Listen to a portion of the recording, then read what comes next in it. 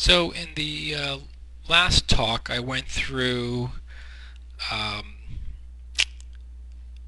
open fractures, osteomyelitis, deep bone infection. We talked about how with open fractures, the whole goal is to try and avoid infection, and especially avoid chronic infection like osteomyelitis. It's a very devastating problem. An infected nonunion is even more devastating.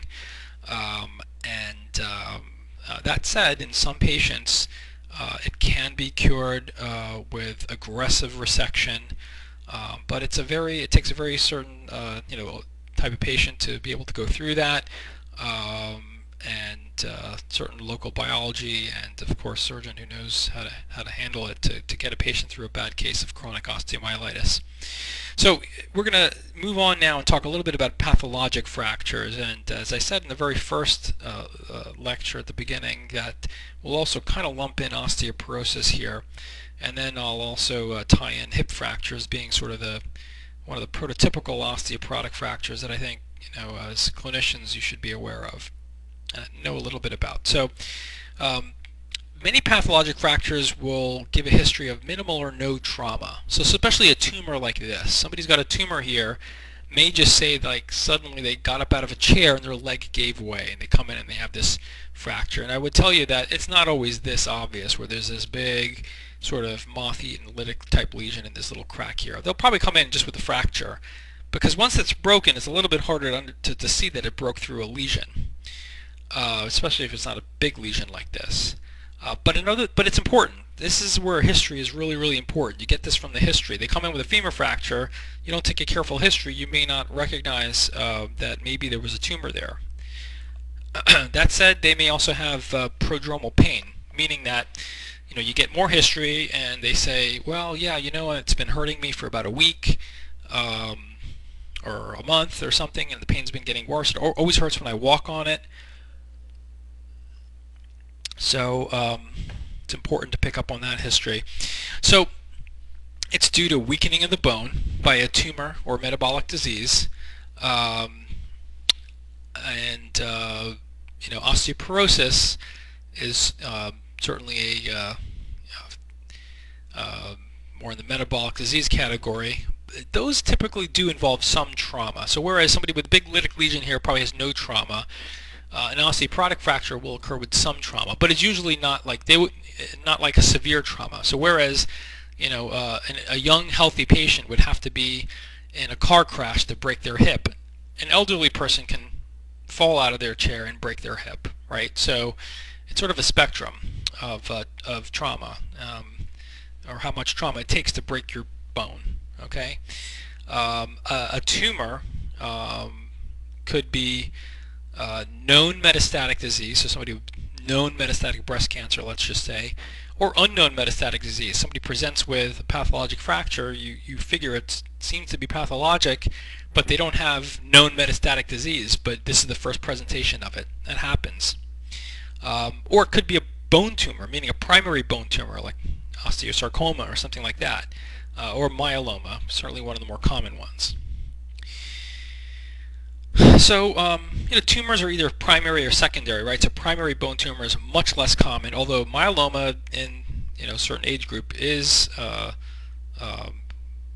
somewhat common. But by far, as far as tumors are concerned, most of what we see are metastatic disease, and most metastatic diseases in older patients.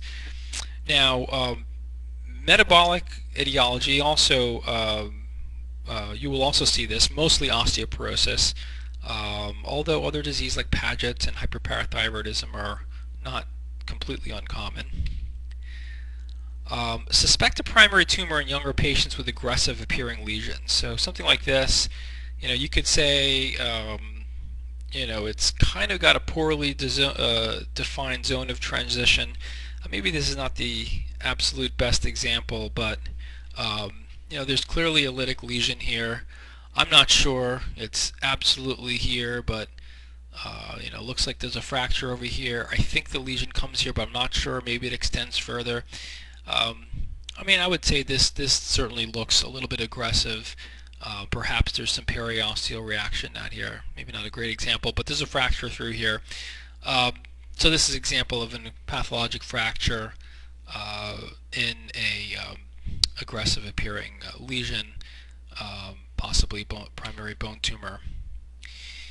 Here's an example of Paget's disease. Very classic radiographic appearances here. So here you can see some of the appearances of the sort of thickened cortices, coarse, thickened trabecula, right? So you can kind of you can see some of that over here and over here, or some people say very purposeful trabecula where they kind of stand out a little bit.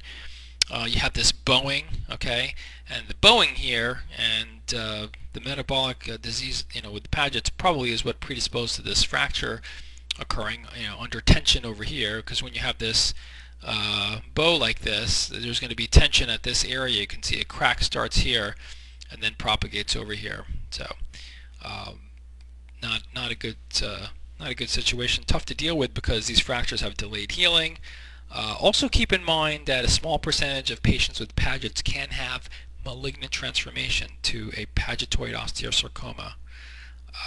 A rare thing, but something that gets tested on. What about metastatic disease? Well, it's the most common cause of what we see causing pathologic fractures other than osteoporosis. So again, relatively older patients, 50, 60, 70, 80, they're most likely going to have metastatic disease if you see a bone lesion pathologic fracture. Location-wise, the femur and the humerus are the most common appendicular sites. So the femoral neck, intertrochanteric region, you can see there's actually multiple lesions here, right? There's one here. There's kind of a lesion maybe over here, a little bit less defined. There's one here. If you look very carefully, you can see the cortices are a little bit scalloped out. The humerus, like I said, is another common location for metastatic disease. Of course, the spine and pelvis are, but we're talking mostly here about long bones. So let's talk about osteoporosis. Well, osteoporosis is when you have a decrease in bone density with normal bone mineralization. Okay, so it's just overall thin bones. It's different than osteomalacia, like vitamin D deficiency, with just decreased bone matrix mineralization, with or without a change in bone density. And there's multiple risk factors which I list here. Osteoporotic fractures include hip fractures and other fragility fractures. Are increasing in incidence. It's more difficult to achieve stable fixation with surgical repair because the bone is thinner, right? So the screws don't hold as well. I mean, there's been a whole sort of wave in technology with locking plates and sort of advanced fixation devices to get better repairs in osteoporotic patients. Keep in mind that if an elderly patient has a low energy hip fracture, they most likely have osteoporosis and should be treated medically. That is, if they didn't know they had osteoporosis, if they fall out of their chair and have hip fracture and they look osteopenic on x-ray, well, they probably have osteoporosis by definition, and they should be referred to their medical doctor for treatment once they leave the hospital. Now, prevention with proper screening can prevent fragility fractures, and I won't get into that too much here, but obviously DEXA scanning, appropriate screening by in primary care can help to prevent hip fractures and fragility fractures from occurring in the first place.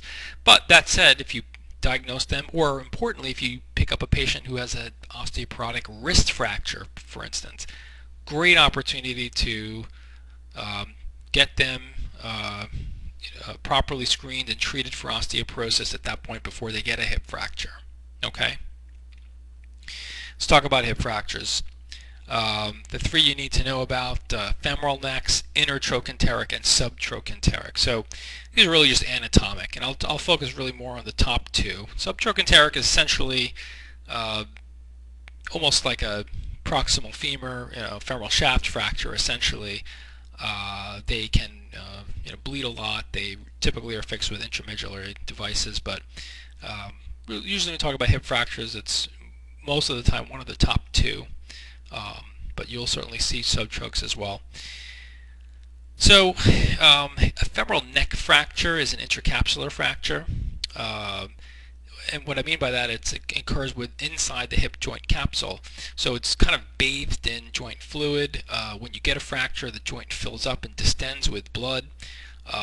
Because it's bathed in joint fluid, the healing is a little bit slower. And it's more difficult to achieve. With femoral neck fractures, you can disrupt the blood supply to the femoral head, and this can lead to osteonecrosis or AVN. That's a very disabling condition. When you get AVN, and again, AVN is, osteonecrosis is the preferred term. AVN is avascular necrosis, and that is a term that was used more in the past, but you should be familiar with it as well. That's a term you may have some clinicians still use. So here, if you look at some of the fractures, here's a fracture that's relatively non-displaced. Here's a fracture that's probably displaced, although I think they're considering this impact of the fracture line is about here. And you can see up here there's a step off, right, where that fracture's head is supposed to go. And then these are examples of displaced femoral neck fractures where the head is completely off, right? I mean, here you can see the fracture, the femoral neck is right there, and then the head is down here. This is probably where the other end goes. Okay, so how do you treat them? Well, femoral neck fractures can be treated with ORIF for the impacted and non-displaced varieties. Here's examples of those. But displaced fractures are also treated with ORIF in young patients, and that's an urgent surgery. So somebody comes in with a femoral neck fracture, they're 40, 28, whatever, consider that young. If it's a displaced femoral neck fracture, that's not like some just admit, go round on the next morning and just add it on for the end of the day or whatever. I mean, that's a relatively urgent surgery. That's either, go in at the end of the day when it comes in, or right away, or middle of the night, or, perhaps the next morning at the latest. But this is not just some, case that's going to sit around 24, 48 hours and you're just going to sort of do within a day or two. But you have to have more sense of urgency in the young patient with a displaced femoral neck. Why? Well, because, again, the blood supply is disrupted in these. It's felt that the more quickly you reduce them and restore alignment, you can perhaps improve the blood supply. Hemiarthroplasty is a treatment option in the displaced fractures in the elderly, especially low-demand patients. Here's an example of that. Whereas higher-demand patients, we've been found that when you do a hemiarthroplasty and you put a large head on the femur, it can wear through.